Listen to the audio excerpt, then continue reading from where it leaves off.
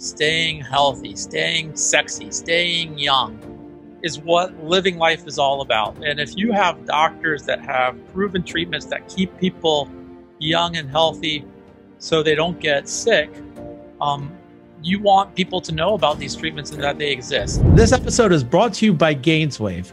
GainsWave is a treatment done at your doctor's office to optimize erection quality without the need of Viagra, Cialis. It's non-surgical, there's no needles, and it has an amazing success rate. To find a GainsWave provider, go to gainswave.com. That's GAINSWAVE.com. Hello, this is Mark L. White with Health Hacks, and I'm here with my good friend, Tony Orlando. Tony is the president of DEXA Plus. And if you are embarrassed about your body composition or you don't know about your body composition, you have to hear what Tony has to offer. Welcome to the show. Thank you very much, Mark. It's great to be here. And thanks for coming down, by the way, from where you from Michigan, right? I'm from Michigan. The weather up there is a lot different than it is here, and just beautiful sunny day. So we're happy to be down in beautiful Miami right now. Awesome. And tell me a little bit. I mean, I know about DEXA because I've just been in the industry a long time. And that's a machine I know that's been used for bone density, but you're doing something very different and very unique. Tell me about that. We really are. It's exciting. I've worked with this technology for the last 20 years. And ironically, most people don't know what a DEXA is. So DEXA is dual energy X-ray. As you mentioned, the original reason for DEXA technology to come out was to measure your bone health, to see if you have osteoporosis and if you're at risk for a fracture. And the great thing is that osteoporosis is very treatable, and we can help prevent fractures. But you know what's happened over the last several years is the advent of metabolic health features. So what we can do with the DEXA, and it's the 3 critical health markers that everybody should know. And that's my life mission at this point, is to get that awareness out there, to educate consumers around 3 critical health markers are your bone health, your body composition, and your visceral fat. So, you know, why are these things important? And so for bone health, we can prevent fractures, which can be catastrophic. People die as a result of a hip fracture literally every single day. 2/3 of people that have osteoporosis have never been diagnosed. So if we don't diagnose, we can't treat. So it's a big problem. And with women, 1 out of every 2 women will break a bone as a result of poor bone health. So it's off the charts. And then when we factor in body composition, so this is really kind of eye-opening information for people. So let me ask you this, though, because I have a scale at home that I stand on it, and sometimes it says 20%, sometimes it says 18%, sometimes it says 22%. How is DEXA different? Yeah, well, DEXA is going to give you the accurate, real number. And I'll tell you a quick story. One of my partners that works with me, and he's actually here today, he measured himself on an in-body, which is that impedance device. And it measured him at 8.5% body fat. Let's back up a second. What's the difference between when people hear impedance versus your technology? What's the difference? So an impedance just sends electrical impulses through the body. A lot of those results are based on calculations. You can actually manipulate some of that data. So what it's going to do, it's going to give you a picture of what they think that your body composition is. There are other forms of body composition testing. We've heard of skin calipers that will pinch the fat. You can do underwater dunking, which is called hydrostatic. So there's a few different ways of measuring body composition, but the bottom line is that they'll measure it much differently than DEXA, and in some cases will measure you much lower than what you actually are. So the question becomes, is it more hurtful to not know information or to get the wrong information that presents the wrong picture?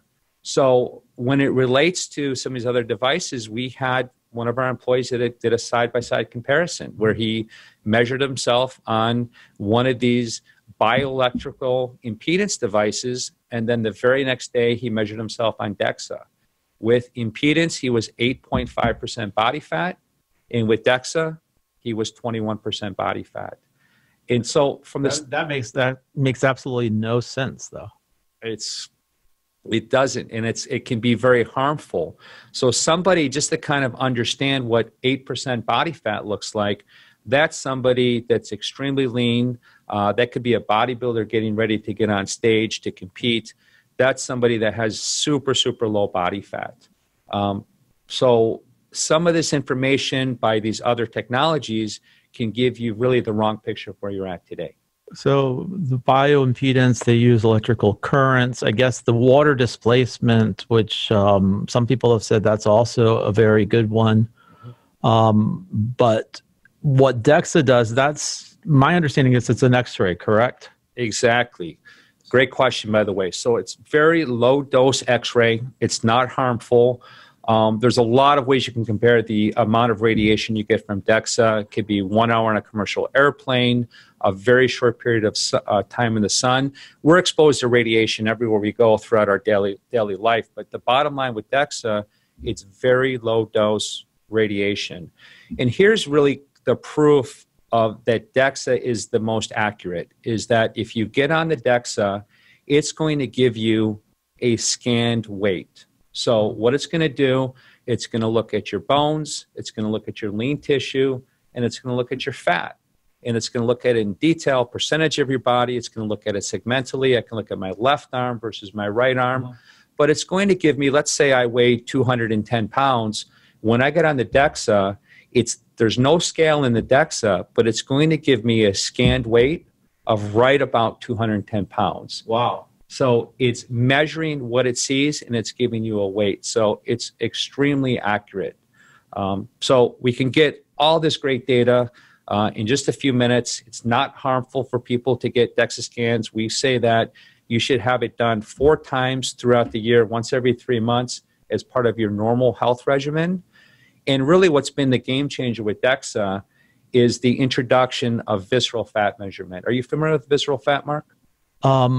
Somewhat. That's the fat that's inside our bodies that, I guess not all fat's created equal, right? Exactly. So visceral fat is fat. It's the bad fat. It's toxic. It's the hidden fat that's wrapped around our organs.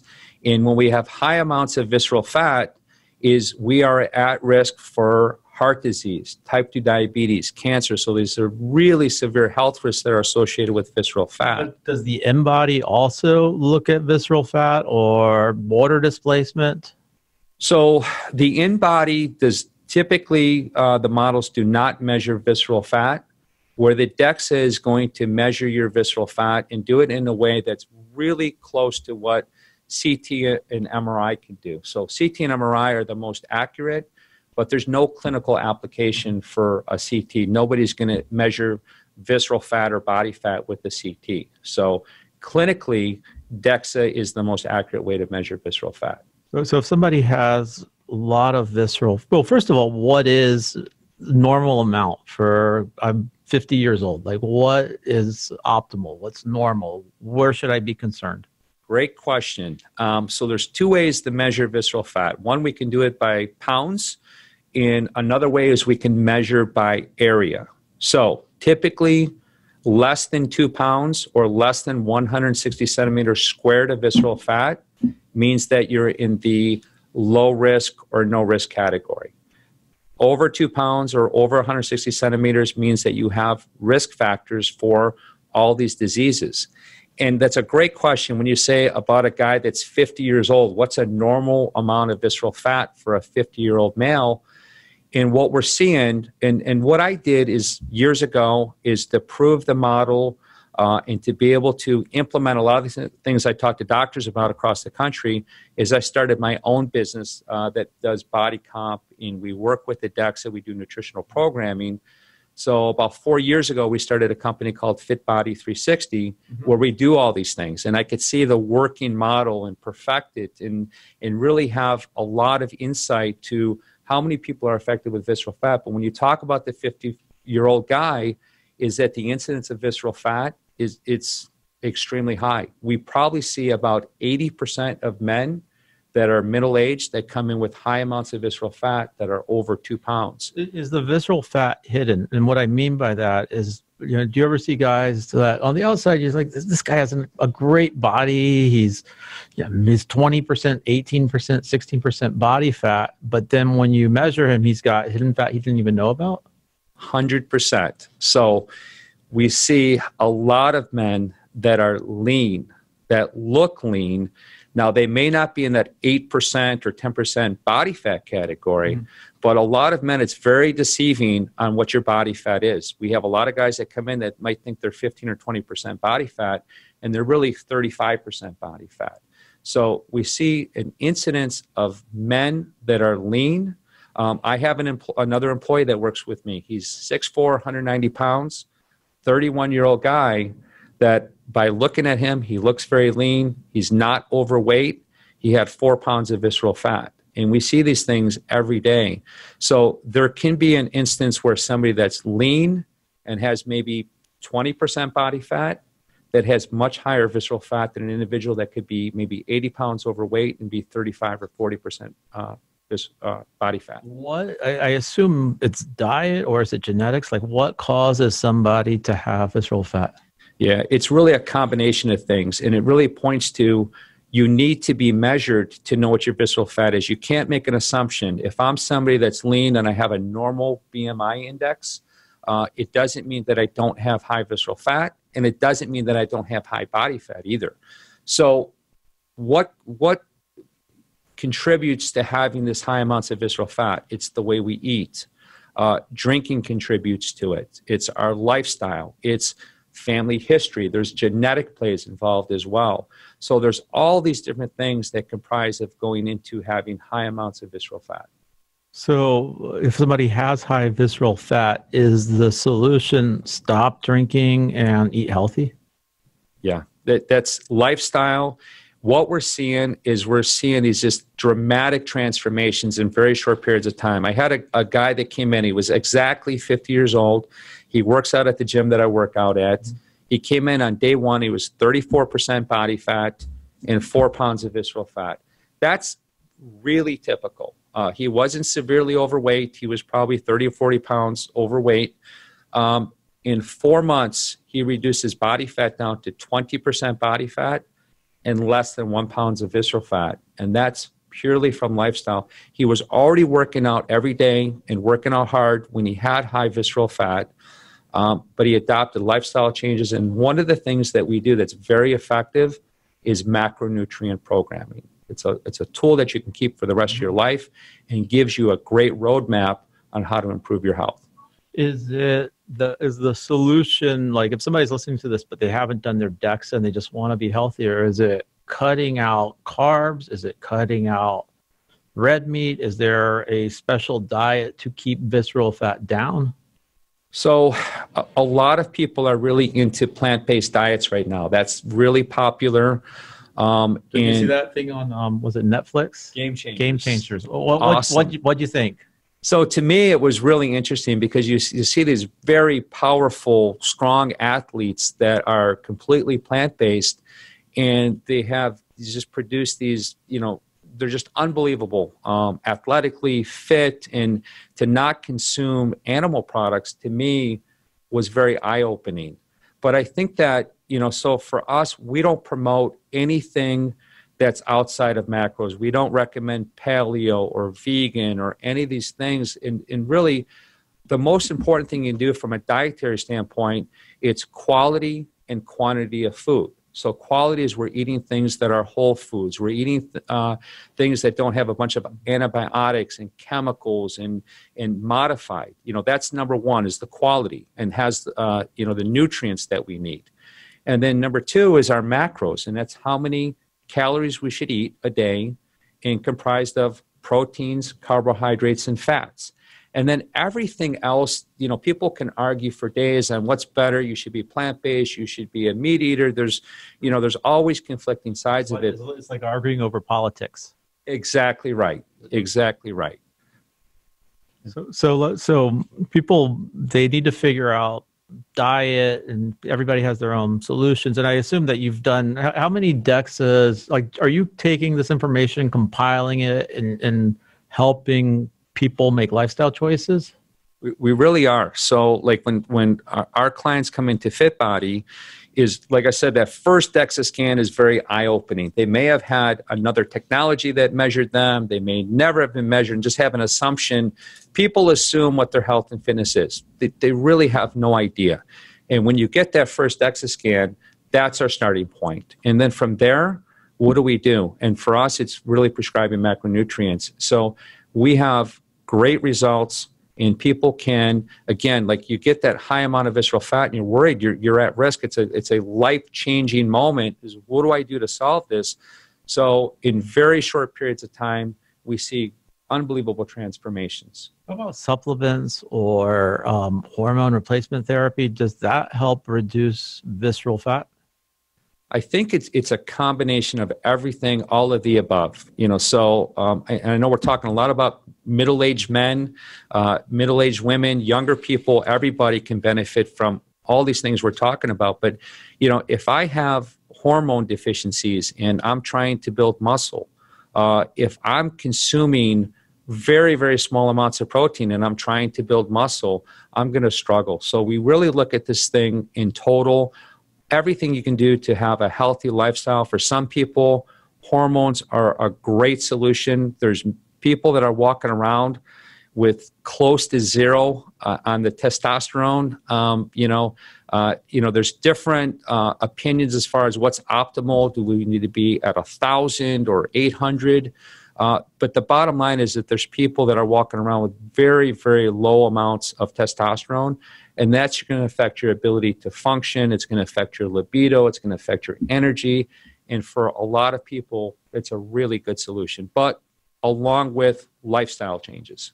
Well, what's amazing is you've been doing this now 24 years. Yes. And when you started doing it, I remember like back in the day, there were these big clunky machines. I think GE used to make them a long time ago. And they were really focused on bone density. So how did you kind of come up with this idea of, instead of targeting, older people to see if they have weak bones, let's work on the wellness? Was that like, how did that come about? It's been an interesting journey, and I'll never minimize the importance of bone health. It's of huge importance, and we need to be very preventive with this. And again, it's, diagnose and treat. But with the metabolic health features, they came out several years ago. And we started marketing body comp and visceral fat to our doctors. And what we were finding is that the doctors that did buy the machine, that were interested in doing this, they didn't know how to do it. They didn't know how to implement it. So for us, it's really about bringing everything to the table for the doctors. So what we do is we actually market to consumers. We formed a website called DEXAplus.com. Mm-hmm. It lists all of our providers that offer DEXA services for both bone health and metabolic health, and where consumers can find doctors that offer these services in their area. But we bring the full solution, the how-to guide, how to implement DEXA into your practice, how to create a return on investment, and how to produce really positive patient outcomes to really transform people's lives. I would think also the value, if I'm a client and I am somebody who's into my health, going to one of these providers, I would think these providers would also come up with actionable steps. How often, do they do it, and when do people see changes? Yeah, so, really being a physician today is really tough, especially if you're an insurance-based physician. And a lot of the physicians out there are very fed up with diagnosing and treating sick people that don't need to be sick. So implementing services like DEXA and other cash-based services to keep people well, it's very appealing for the doctors, because they can do the reason they became a doctor was to help people. That's consistent. That's across the board. And there's days they feel very conflicted. If I'm a primary care doc and I'm seeing 50 patients a day and everything's insurance-based, I'm diagnosing and treating sick people that don't need to be sick. I'm prescribing blood pressure pills and treating patients with diabetes that really don't have to have these diseases. So we help the doctors on how to implement programs that make changes. It's not just about doing a DEXA scan. It's what do we do with that DEXA scan? How do we build programs? And you mentioned HRT. That's a great example. You know, doing HRT along with lifestyle changes, we're going to get maximum benefit and produce great outcomes for our clients. How often should somebody be doing a DEXA? Yeah, so we recommend that it's 4 times a year. And the reason we say that is it helps keep you on track. Getting it done once every 3 months because we can have drastic changes in our body comp for good and for bad. There's times around the holidays that sometimes people go off the rails a little bit, but it holds you accountable, like the accountability, and then to be able to quantify where I'm at, and that if I do go a little bit off track, I get my DEXA scan. Oh, you know what? My visceral fat increased a little bit. My body fat increased. I need to really kind of recommit to this journey. So I guess the technology, so when they get a DEXA and, well, first, how long does it take for a patient to get a DEXA? It's a total of 10 minutes. Okay. The technology itself, does it track the patient? Does the technology give the patient actionable steps, or is it up to the doctor to figure that all out? Yes. So, I'm sorry. Okay. It does track. So there are trending reports. When I come in and I get a DEXA scan, it's going to compare all my previous DEXA scans and it'll plot it on a graph. So I can have a nice visualization. If I've had 10 DEXA scans over the last 3 years, I can see every one of those DEXA scans plotted on a graph exactly to see how my body's been changing over the last 3 years. Okay, and again, this isn't something that a person can't buy and just put in their house. This is always done at a doctor's office. It's like top of the line. How does it compare to like I've heard water displacement and DEXA as the gold standards? So I think that when you talk about the hydrostatic, the water displacement, it really boils down to convenience. Most people do not want to go into a facility and be immersed in water. And then from the standpoint of the accuracy and precision and the amount. Especially if they don't clean the water out. Exactly. So it's not a practical application. I think that's number one. You're seeing that technology is really dying. There's less facilities offering that. There's very, very few across the country. And then from the standpoint of the information and the precision we get from DEXA, it's really unparalleled. So it's really, DEXA has made water displacement obsolete. I think that DEXA has made all forms of body comp testing less valuable. I hate to say obsolete. Some people may see some small value in skin calipers where maybe gives us a general idea of where we're at, but it's not going to produce the accuracy. And you mentioned about offering DEXA in a medical facility. It does need to be under the supervision of a medical director, but we're seeing a lot of growth in health and fitness, high-end fitness facilities.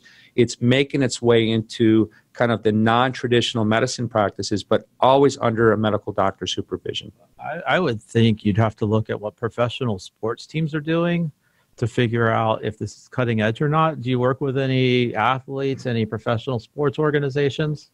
We do, and we have for several years. So, originally, and another technology that came out many years ago was something called the bod pod. Have you heard of that before? Yes, I have. Okay, so when they first introduced themselves in the United States here, they went to all the NFL combines and they had the bod pod there. It's this little egg-shaped device that you have these massive people have to step into. So if you're claustrophobic, you don't want to get into a bod pod, and there's accuracy issues with it. But that was the introduction of body comp to professional sports teams, specifically the NFL. And what's happened over the last several years, a lot of these NFL teams have converted to DEXA. So I've worked with every professional sports organization. NFL, NBA has purchased from us. MLS is purchasing DEXAs. The UFC put in a DEXA at their training facility out in Las Vegas. So professional sports, it's becoming more and more recognizable as the gold standard. But again, most consumers, even people that are into fitness, probably 90% of them don't even know what a DEXA is. That's amazing. So if I'm a consumer listening to this, I go to the website, which is DEXAplus.com. Yep, DEXA Plus, so DEXA Plus.com. And is that the plus sign, or is that spelled Plus? spelled out Plus. Okay. Are there places all over the country, or there? There are. So we just did the initial launch. We loaded in 600 customers, providers that offer DEXA services. So in just about every area that you're in, there'll be a DEXA provider in very close proximity to where you're at. And roughly, I would assume geography notwithstanding, roughly what should a person pay? Is it covered by insurance? Is it private pay? What's the payment? It's a great question. So the average price for a full body DEXA, which will give your body comp, your visceral fat, and your bone health, is anywhere from about $99 to $149 for a DEXA scan. Well, that's actually, it's funny. I saw somebody trying to market InBody for about that same price. Mm-hmm. So what you're saying is somebody can get DEXA, much better information for about the same price? Exactly. Wow, that's amazing. Well, Tony, I'm so happy that you came down to visit us. I hope you're enjoying our weather. We are. It's great to be down in sunny Miami, and we appreciate the hospitality of being here with you guys. Thank you, Tony Orlando. Yeah, thank you, Mark. Thank you.